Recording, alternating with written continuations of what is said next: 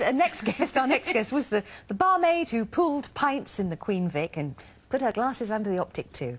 But she certainly didn't pull any punches. Hello, Peggy.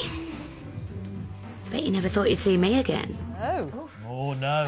But it was her star turn reaching the quarterfinals of Strictly Come Dancing that led her to waltz her way to a brand new, slimmer figure.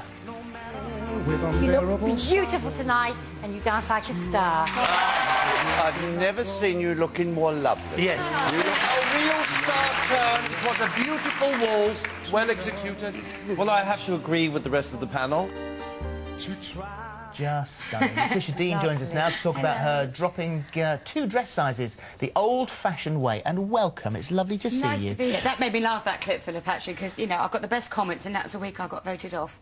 Yes. But I went out in my nicest frock, so that was something. And you say you wanted to do that because you wanted to do something that put, in your words, I think, put the fear of God into you. Yeah, and it did. It ticked all of the boxes. Yeah, it did put the fear of God in me, but it's a wonderful experience, absolutely fantastic. Why did you need to be terrified then? I think most performers need that, don't they? You need to sort of be pushed and challenged and neurotic, you know, I suppose. Well, it's like getting onto a roller coaster, I suppose. You see, you would like to do that. I would rather not. Well, but the big difference is you can dance and I can't. But well, no, not really. Anyway, let's move on from that one. But you had a fantastic year with Strictly Come Dancing, which, as you say, put the fear of God into you. Yeah. And then coming into, I mean, the quarter-finals is blooming good. You came 4th in the whole competition. Yeah. Then, of course, you have the great big long tour. Yeah.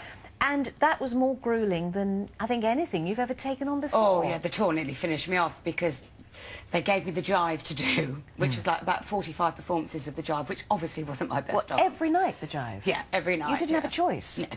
They gave it to me. gosh. A bit of drama, you know.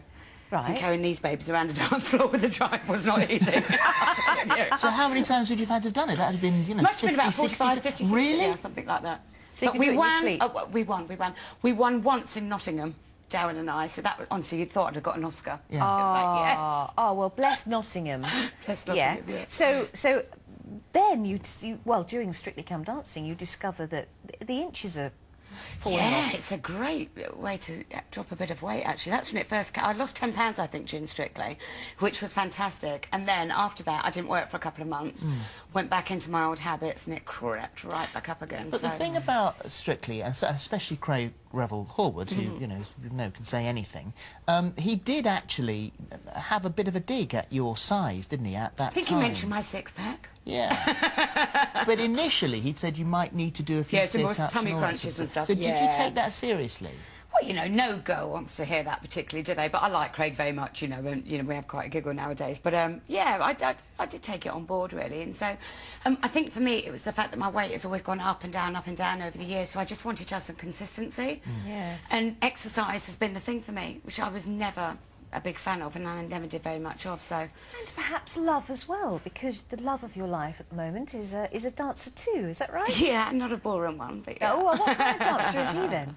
It's more modern stuff, and, you know, I'm not very up on the dancing, really, no. But does he have you hip-hopping around the place? I've had a little go. Have you?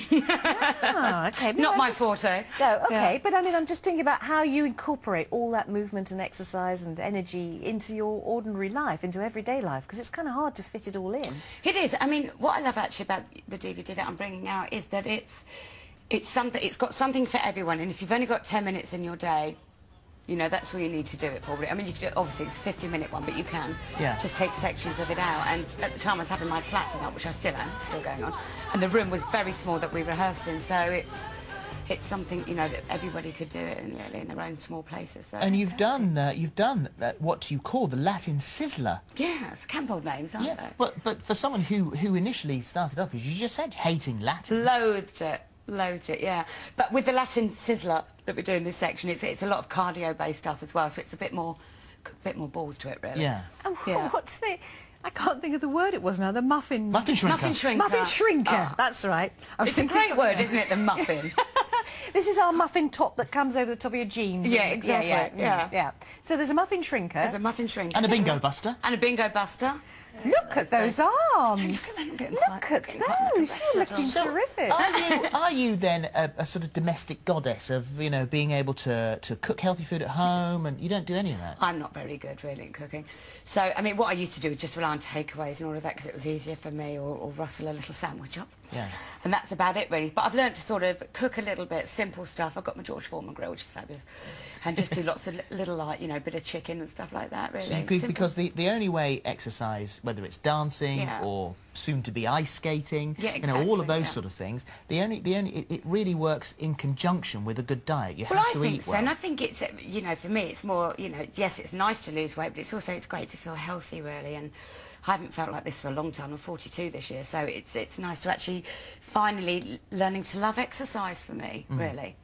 You know, it's not a chore, because it's something that I like to do, and hopefully it's a bit of fun on the DVD. I mean, obviously don't watch it myself, because I know it off by heart. That would be a bit weird, wouldn't it? A little bit. Yeah. Can all look at me there?